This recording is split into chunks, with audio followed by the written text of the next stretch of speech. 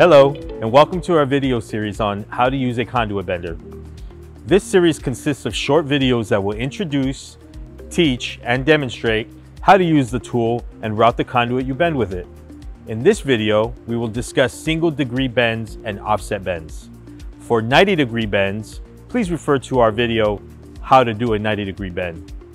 Keep in mind we will be using 1/2-inch conduit and a 1/2-inch conduit bender for all our demonstrations. So, numbers, measurements, formula tables, and quick guides will be different if you're using a 3/4 inch or a 1-inch bender, but the process is all the same. Let's get started. The first and most simple action this tool is used to perform is single degree bends. Located on the head, there are 5-degree bends. Making these degree bends are simple. Place your conduit in the hook, line up your markings with the arrow located on the front of the hook, and bend your conduit until the bottom is parallel with the marking for that degree. If you are using Klein Tools angle setter, bend the conduit until it touches the guard. Make sure to not overbend. Overbending causes bowing of the material. When making your bend, posture and position are important. Place the tool vertically on the floor with the hook facing away from you. Position your boot behind the handle while maintaining a firm grip near the hook and a firm grip on your conduit. Once your conduit is lined up with the arrows, apply pressure by using the weight of your body and not just strength. As you bend the conduit, make sure to lower your hips and not bend at the back, practicing unsafe work habits.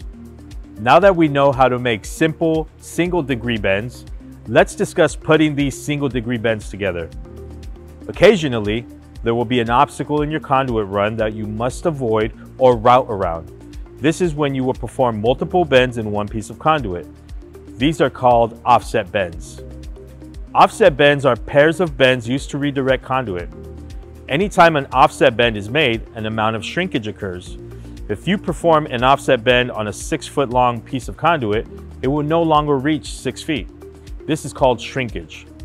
To calculate shrinkage, refer to our quick guide or offset formula table. The quick guide is located on the handle of your Klein bender, and an offset formula table can be found in the Klein Tools handbook or online. The quick guide gives you quick access to whole numbers that make your job a whole lot easier when calculating shrinkage. However, occasionally you will be dealing with odd numbers such as 5.5 or 5 3/4 of an inch. And you will need to know the amount of shrinkage that occurs for each inch when performing that offset. With this, you can calculate shrinkage no matter what measurements you're working with. Let's go over an example of how to calculate shrinkage when performing a 30-degree offset to avoid a 5-inch obstacle. To do this, simply refer to your offset formula table and locate the shrink per inch of offset. In this case, for us, it's 1/4 inch. This means for every inch of our obstacle, we will experience a 1/4 of an inch shrinkage. Since our obstacle is 5 inches, this means the amount of shrinkage will be 1.25 inches for this 30-degree offset. This shrinkage is what you will add to your DTO, or distance to object, when calculating where to make your offset markings. Now, of course, you can refer to the quick guide located on the handle for more common shrinkage calculations, but it's important to know how to calculate shrinkage for measurements that aren't on your quick guide. Now that we know how to calculate shrinkage, let's move on to how to make an offset bend. Suppose we are running conduit and we need to avoid an obstacle in the run. The length we need to clear or avoid is 5 inches, and the distance to object is 24 inches from our starting point. The length we need to clear is called offset distance. The first bend avoids the obstacle, and the second bend puts us back on our path to our destination. These two bends make an offset, and both bends should be the same degree. There are 3 things you will need to refer to or utilize to calculate your offsets: the multipliers on the head, the quick guide on the handle or Klein book for odd numbers, and the DTO, distance to object. Let's walk through an example. If we are performing a 30-degree offset, we would use a 2.0 multiplier. Then, we would take this multiplier and multiply that by the length of our object. In this case, 5 inches, giving us 10 inches total. This is the distance we need between our bends. Putting this measurement of distance between our bends will allow us to successfully clear the obstacle. Now let's calculate where we will place our two markings to start our bends. You will first measure the DTO, which is 24 inches, and add the amount of shrinkage that will occur performing a 30-degree offset. This gives us 25¼ inches, and that is where we will make our first mark.